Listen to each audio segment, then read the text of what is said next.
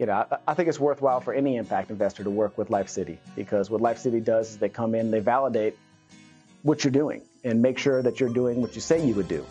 Often in our field, we focus on getting the deal done and documenting things at the front end of the deal. We make the businesses promise to do all kinds of things, from their hiring practices to their environmental practices to their community outreach practices. And we document that in agreements, and then we quickly move on to the next deal. It was nice to have LifeCity come in behind us and look at our documents, interview the management, interview people in the community, and see, are these companies really doing what they say they're going to do? We started doing reports with LifeCity, beautiful, detailed, colorful reports with data. And then I realized that, well, nobody reads.